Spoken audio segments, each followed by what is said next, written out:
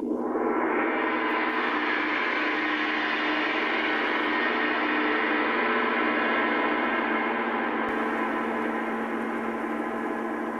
we've got the little men in.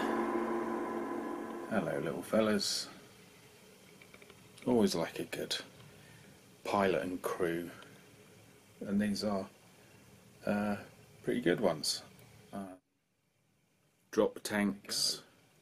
They've got to be drop tanks, haven't they? I don't know what else they'd be. I've made them a little manky in surface colour because they'd obviously go through a lot just getting transported to where they need to be and then fitted and all of that, so they'll be sitting around getting a little bit of surface damage. And I just did it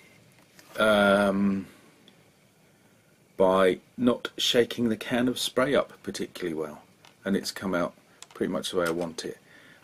What's really annoying is we've got a bit of sun today. It's the first time in about a week, and you couldn't see the seam lines. Now the sun's out, you can. That's a nuisance.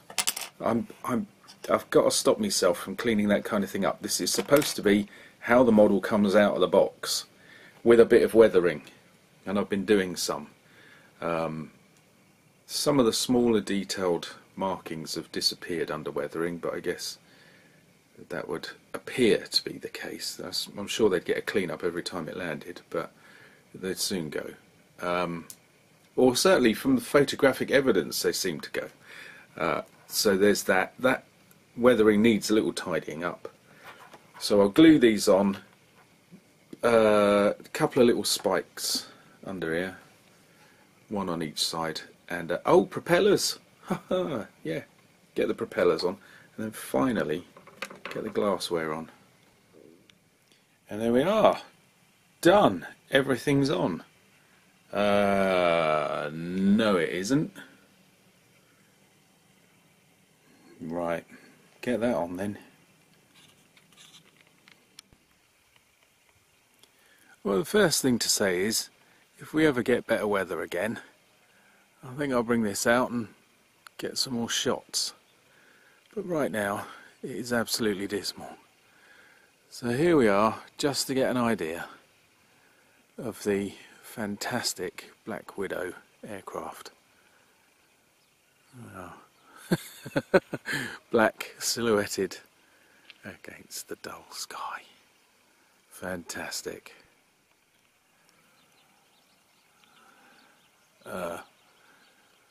This really isn't doing it justice, is it? Anyway, as models go, it is a little bit old. It's showing its age. You'd expect that, wouldn't you? And as usual with the oldies, it's the canopies that are the problem. They just don't want to sit on the body of the model. They don't work flush at all. That didn't make a lot of sense, did it? They don't work flush, but you know what I mean. They don't sit flush against the body of the model. So the canopies rock, and you have to make a choice. I did sand some of them down, which goes against my principles, and I trimmed some of the. You can see light coming through. There you go, at the bottom of the canopy, and I did smarten up some of the edges of the sort of fuselage itself, but still they just won't fit. There's a little bit of a sense of them being slightly warped, as is often the case. So there we go. The engines, getting the engines into the cowlings was a miserable task. I think I've got there. I think I keep mucking about. I think the propellers are in parallel. Should have held the tail for that. But I've just got a creeping feeling they're not now. It's just one of those residual things, like a bad smell that won't leave your nose long after it's gone. So, apart from that, it was great fun. Absolutely brilliant. I highly recommend anybody, if you haven't made this, go out and get it and make it. If you have made it, go out and get it again. Fantastic stuff, and an incredible aircraft. This is just terrible, isn't it? Old man waving a toy airplane around on a miserable day. Gordon Bennett, try again. Tragically, I've had to resort to this because there's no light outside. So anyway, here we are with the Black Widow. A fine aircraft. It's very interesting. It was designed as a night fighter, and that is a tough task, particularly getting home and landing. You can often run out of fuel, and unexpectedly, so to speak. You think you've got enough and you don't get there. And I read a couple of days ago, I was looking this up, and he had these drop tanks added much later on, which is, you know, it's a shame for the guys who are struggling to get home, but they look mighty. It adds a real bit of style to the aircraft, I have to say. And also this model gives you, in the different version, you get bombs in the same location as the drop tanks, and they were a later addition too. So this really was specifically a night fighter. So very interesting. Another thing that comes up is it's sort of competing against other aircraft. Let's change position. These aircraft are sort of out and running by about 1943, and by the time they'd got to Europe, they'd got a serious problem because the Germans were successfully putting jet aircraft and even rockets and stuff into the air, and they had trouble keeping up with that kind of thing. We really are looking at, obviously, the end of the war is a totally different world. So jets and rockets out there.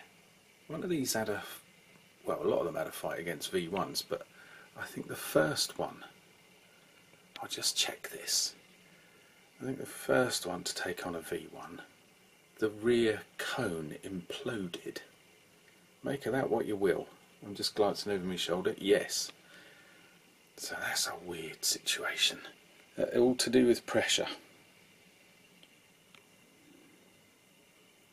What a situation to find yourself in. Terrible. But against your average propeller-driven aircraft, it could make mincemeat out of them. And it was absolutely loaded with guns and cannon.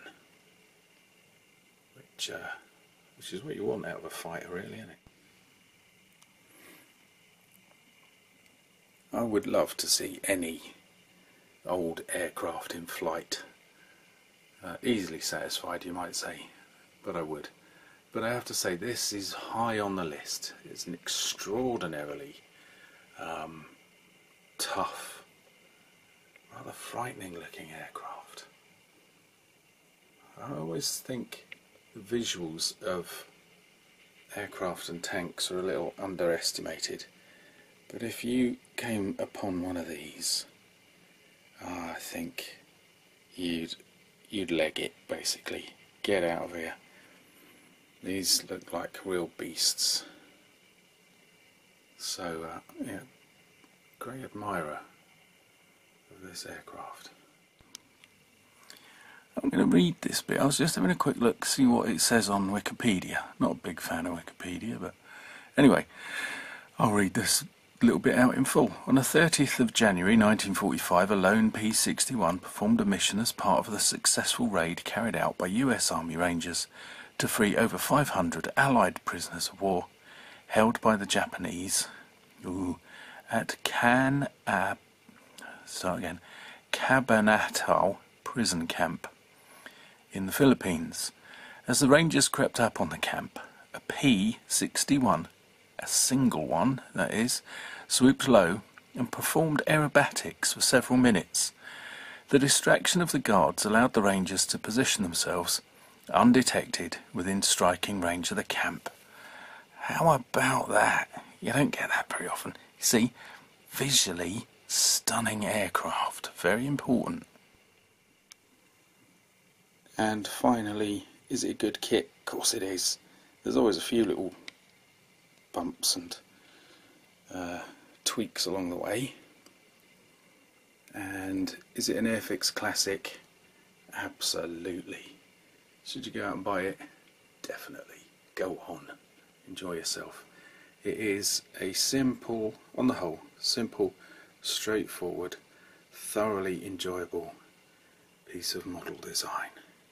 And yes, I've weathered it to within an inch of its life, because these things are often pushed like mad, particularly at the end of the Second World War, when they really were pushing to get the nasty situation over and done with.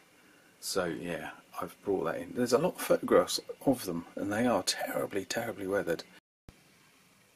And yes, I've cut out, and I will be keeping, the box art. Somebody, I think it's Joe Schmo, said on the Lost in Space one, what great classic box art it is, cut it out and keep it. And that's what I'm doing with a lot of the box art. Joe, you got it right again. That man must live in my head. And this is one of them.